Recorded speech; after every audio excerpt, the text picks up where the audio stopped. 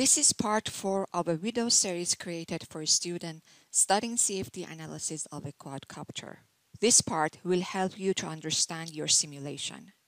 You will also learn how to check if the simulation is converged and how to interpret your results. You can also run your simulation on GPU if you have access on GPU machines. To find the GPU option, you need to go for the Enterprise in the capability level. Then under the solver option, you have access to GPU solver. Whenever you start your run, the residuals will be plotted in one of the windows. Residuals measure the imbalance of the current numerical solution and must be descending and be small values. Besides of residuals, you have to plot the quantity of interest, which we have covered in the previous part.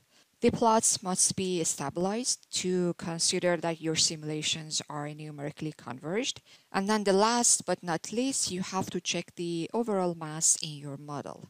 To find the fluxes, you can go to Results, Fluxes, double-click on that mass flow rate. Then you can find inlet and outlet here.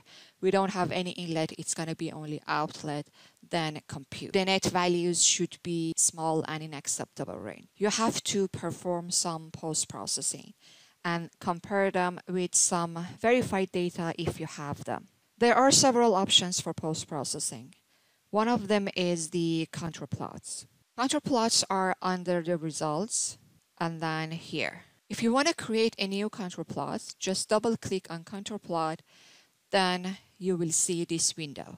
First of all, you need to define the variable. For example, velocity and then velocity magnitude. Then you need to define the location. You can choose the surfaces that you already have, or you can create new surfaces in your model. To create a new surface, it's just open this one and then choose a plane. Let's say we want to create a plane at the center of the drone, so create. Then you can scroll down and then find the plane that you have created and save and display. During the contour plot creation, you can also include your mesh. Let's say we want to include the walls of the drone and then display. You can also change the color of the surfaces here. Close and then display again the contour plot. So this contour plot shows the velocity around the drone in a plane that is located at the center of the drone. The other point is to exclude global range. When you have the global range activated, then it's going to show you the mean and max in the entire domain. But for that specific surface plane that you are just visualizing, you can exclude global range and then have the auto range, which is showing the mean and max in that specific location. You can also put a name for your contour plot to have a better reference for future.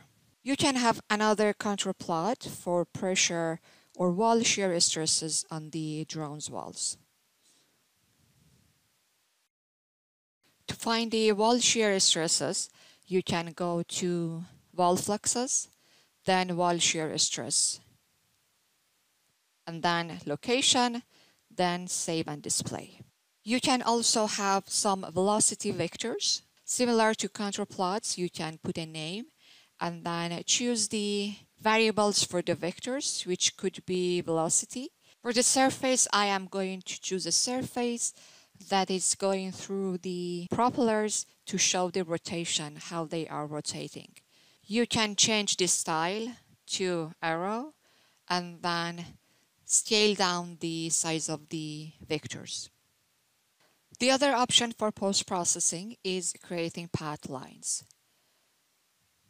For the path line, you can choose rotor walls,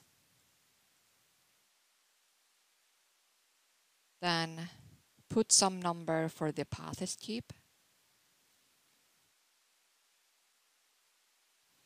draw mesh,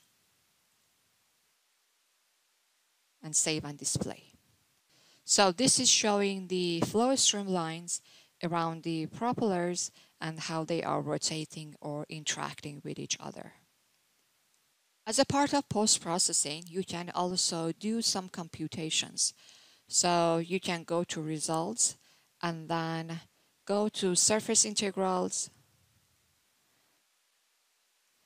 Then you can choose area weighted average of the pressure or like wall shear stresses over the propeller's walls.